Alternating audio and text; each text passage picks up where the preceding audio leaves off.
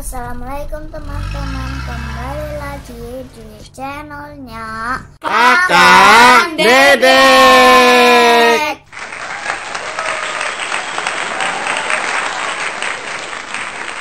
Kali ini kami sedang menginap atau staycation di sebuah hotel bernama Meotel. Meotel by Dafam Purwokerto. Tempatnya ada di Jalan Dr. Suparno Selatan nomor 1 Arcawinangun, Purwokerto, kode posnya 50113, Jawa Tengah, Indonesia. Meotel adalah sebuah hotel bernuansa retro, teman-teman. Jadi kalau kita masuk ke sini seperti berada di rumah atau homey sekali ya. Lokasinya nyaman karena dekat dengan pusat keramaian di Purwokerto. Saat ini kami sedang menyewa ruang smart double, teman-teman. Jadi di sini ada fasilitas sofa tambahan ya. Dari sini kita bisa melihat city view, teman-teman. Untuk kamar mandinya desainnya lumayan cantik ya. Kelas duduknya juga bagus.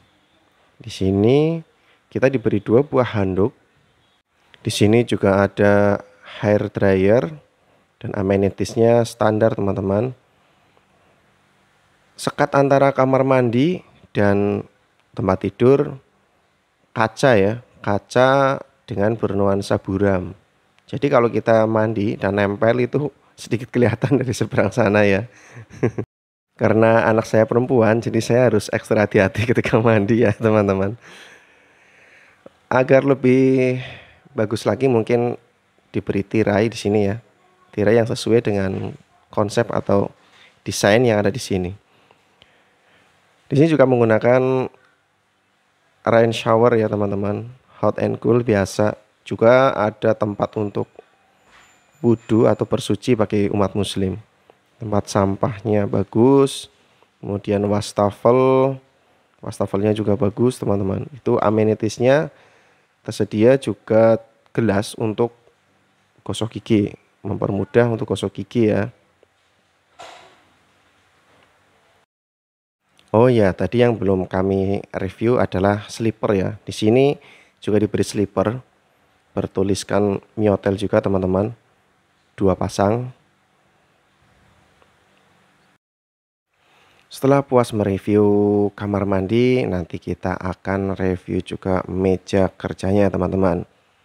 Di sini juga tersedia sebuah meja kerja yang lumayan cantik ya. Unik dan banyak laci-laci yang disediakan di sini. Selain meja kerja, di sini juga ada kulkas mini, teman-teman. Jadi kita bisa mendinginkan minuman ya di sini atau membawa makanan tetap aman. Kopi setnya lumayan ya, teman-teman, tetapi mineral waternya masih terasa kurang karena kita hanya disediakan 2 buah. Sementara keluarga kami 4 orang. Untuk saat ini, kebanyakan hotel sudah memasang dispenser di luar kamar dan sudah tidak menyediakan botol minuman lagi ya.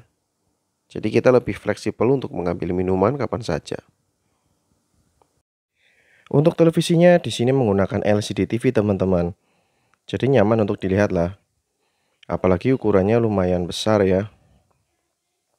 Di sini juga disediakan WiFi gratis ya bagi teman-teman yang menggunakan laptop. Jadi bisa langsung kerja di sini. Ornamen lampu hias menggantung di sisi sebelah tembok, teman-teman. Bisa juga dijadikan sebagai lampu tidur. Untuk backdropnya juga lumayan cantik. Pagi harinya kami sarapan seperti biasa, teman-teman. Di sini menunya lumayan bervariasi ya. Dan menu yang paling kami sukai adalah telur omelet. Karena telur omelet itu fresh ya. Ketika kita pesan, mereka baru membuatnya. Dan minuman yang kami ambil adalah susu murni. Nah, Ndedek sini pesan sop buah. Kita juga menggunakan susu murni juga. Setelah dirasa cukup menikmati sarapan pagi, kami jalan-jalan menuju ke swimming poolnya ya. Untuk para tamu hotel, kolam renang ini disediakan secara gratis. Akan tetapi, kolam renang ini juga bisa dipakai oleh orang yang tidak menginap di sini dengan cara membayarnya secara mandiri ya. Di sini nampak ada beberapa gazebo untuk istirahat, juga untuk foto-foto ya. Karena tempatnya lumayan instagramable, jadi banyak spot-spot foto yang bisa kita jadikan objek untuk berfoto bersama keluarga. Kolam renang di sini berada di lantai dasar, teman-teman. Tepatnya ada di sebelah kanan parkiran mobil atau parkiran kendaraan.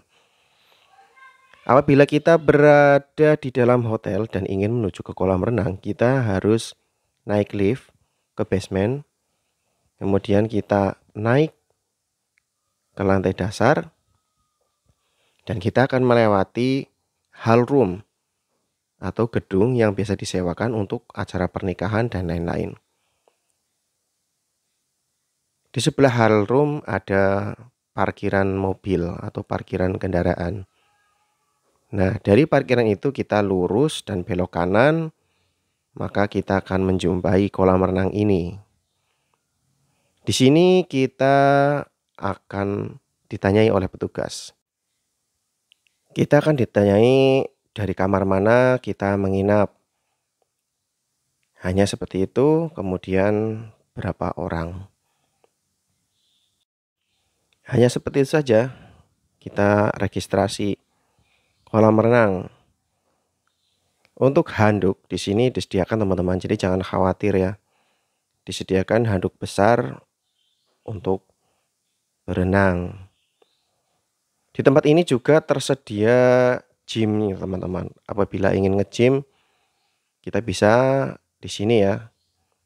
Renang, setelah itu nge-gym, tentu akan sangat menyehatkan badan.